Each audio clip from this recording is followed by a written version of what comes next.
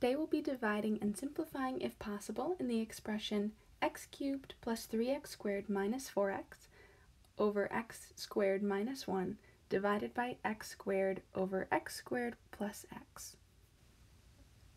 Our first step in dividing these is to multiply by the reciprocal. So our first term will stay the same. Our division becomes multiplication, and then we take the reciprocal, where we switch the denominator and the numerator. And now we can factor. So looking at the numerator in the first term, first we can factor out an x. We're left with x squared plus 3x minus 4. And the factors of negative 4 that add to make 3 are positive 4 and negative 1.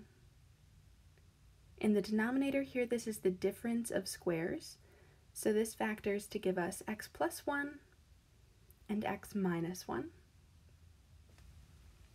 And in the numerator of the second term, we can factor an x out of both, leaving us with x plus 1.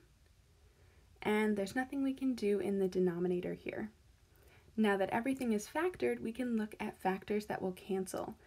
So in the numerator and the denominator, we have an x minus 1.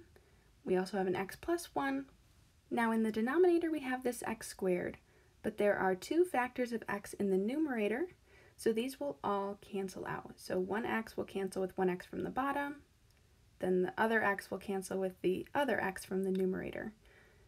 So all that's left here is a factor of x plus 4. And that is our answer.